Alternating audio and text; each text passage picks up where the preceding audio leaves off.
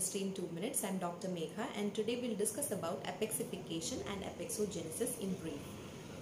Once the tooth erupts into the oral cavity, it takes almost another 3 years for the complete root development to occur. During this time, whenever there is a pulpal injury, it poses a great challenge for the clinician for any treatment because of the wide open apex. There are two treatment modalities depending upon the vitality of the injured pulp, that is apexogenesis and apexification. In order to remember which is for what, there is a hack. Apexification, fixation, that is we are fixing something that is irreversibly damaged. So apexification is indicated for a non-vital immature permanent tooth, that is the pulp which is irreversibly damaged or necrotized.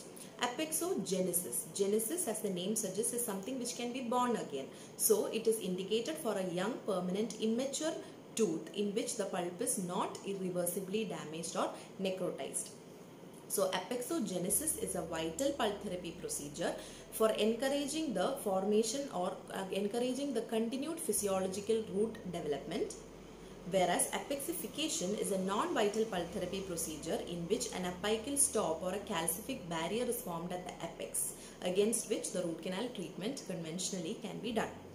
So apexification uses mainly calcium hydroxide and MTA these days. Apexification involves the complete removal of the inflamed or the necrotized pulp, followed by the placement of a medicament.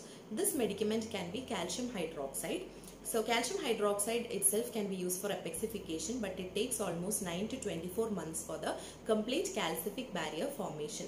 Whereas while using MTA, calcium hydroxide can be used for the disinfection of the root canal space after the removal of the inflamed and the necrotized pulp, followed by the placement of an MTA plug which is around 3 to 4 mm in thickness at the apical barrier, which sets in 2.5 to 4 hours, against which a gutta percha can be compacted and a conventional root canal therapy can be done.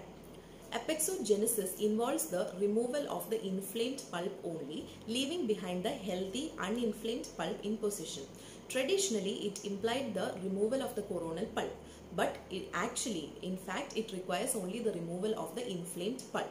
So Schweck's pulpotomy or a pulpotomy even, which involves the removal of only the inflamed portion of the pulp, followed by the placement of a suitable medicament like calcium hydroxide, MTA, biodentine, etc., can also be regarded as an apexogenesis procedure. After the placement of the medicament, the patient is to be called every 3 months for an evaluation. I hope the basic concept is clear for all. I'll be back with another video. Until then, bye-bye. Thank you.